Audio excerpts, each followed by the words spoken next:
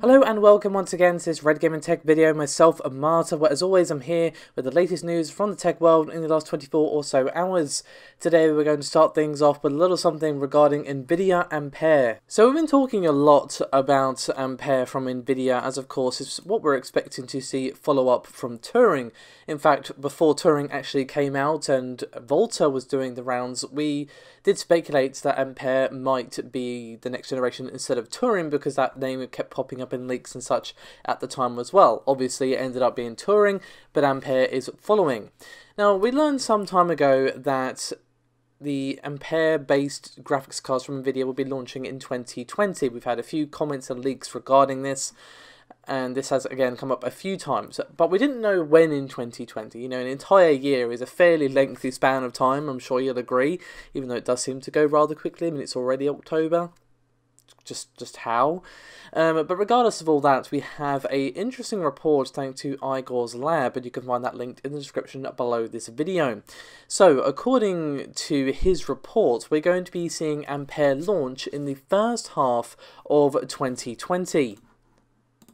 Now, he has proven himself to be very reliable, and again, this is not the first time we've heard 2020. We've seen an EEC certification and a Digitimes report and a bunch of other stuff as well.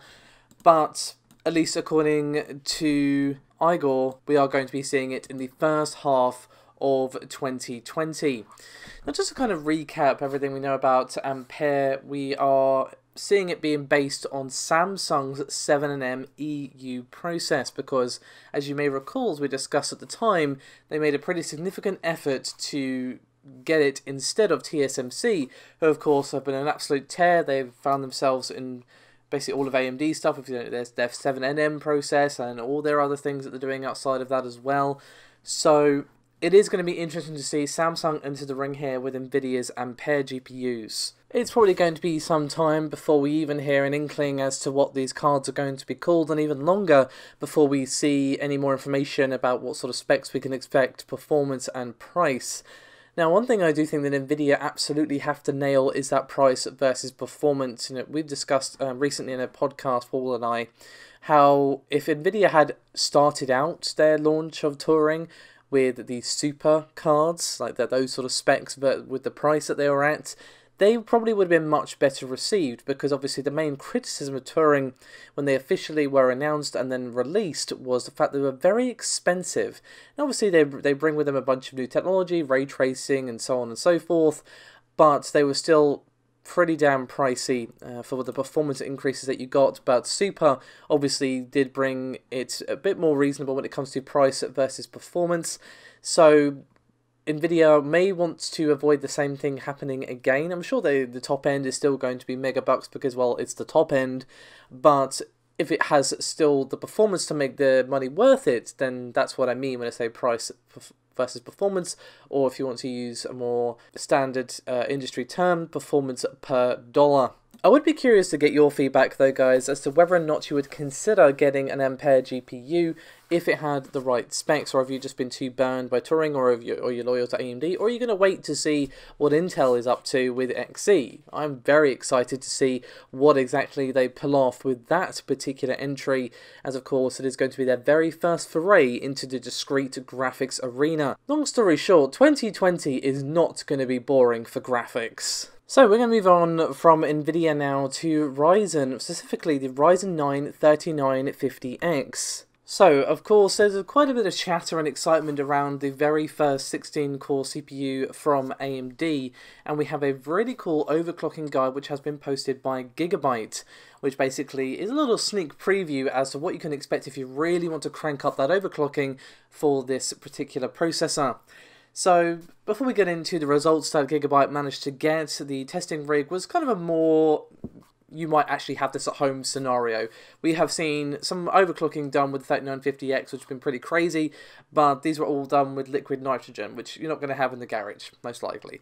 But this was all done with an EK Kit P360 liquid cooler, which is a bit more realistic in terms of what someone might actually have in their rig.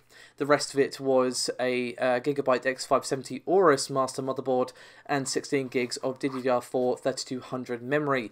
So of all the red tape out of the way, all the details out of the way, what results did they actually get? Well, according to their findings, the Ryzen 9 3950X was stable at 4.3 GHz with a voltage of 1.416 volts. They, of course, didn't just monitor the clock speeds, they also put it through the ringer a little bit in the benchmark Cinebench R15, and again this was 4.3 GHz, and they scored a 4,384 points, which is a fairly significant difference versus the stock, which is a score of 3932 on this particular setup.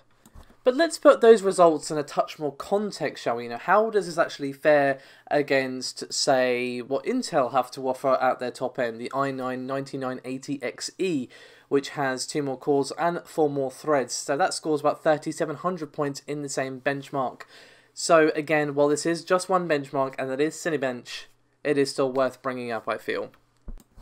Now, for those of you wondering, is 4.3 the best they actually managed? The answer is no. They managed to make it run at 4.4 GHz and did run Cinebench with no issues, so this was a increased score of 4475. Now, this is all mentioned in the overclocking guide, which I mentioned at the start of this video. If you guys want to give it a look-see, you can find it linked in the description below this video. It walks through their entire setup, how to actually overclock. I'm sure many of you who are pros at overclocking don't need this guide, but in case you're curious how they actually did it, the steps that they took, it is there for your perusal as a PDF. And if you're curious about getting started with overclocking, it's a pretty decent guide which breaks it down into more manageable steps. So with all that said, let's finish things up today with a spot of gaming news, as EA are up to their old shenanigans. So a patent was spotted by segmentnext.com.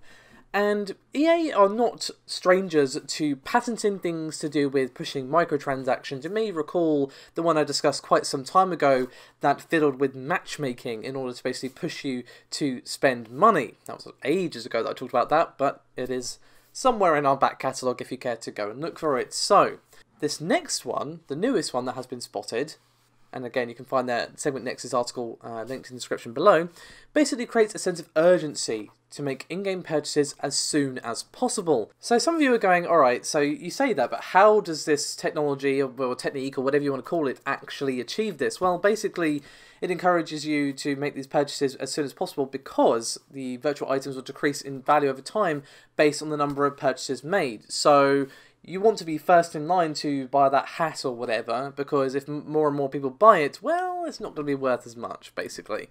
But don't take my word for it. Let's read directly from the patent, which again you will find linked below. Quote, offers provided when the game space may decrease in value based on previous acceptances of the offers. A game instance of a game space may be executed to facilitate presentation of views of the game space to users to enable interaction of the users with the game space and or each other by performing operations in the game space in response to commands received from users.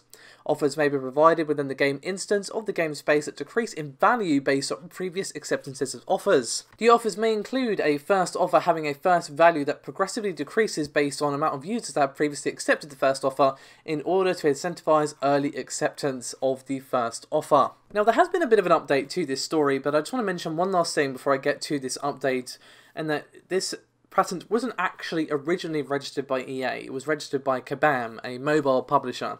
But EA swooped in about a year later to buy the rights and is currently the owner of the patent. So they didn't think of this technology, but they saw it and went, "Ooh, that's a great idea," and bought the rights to it.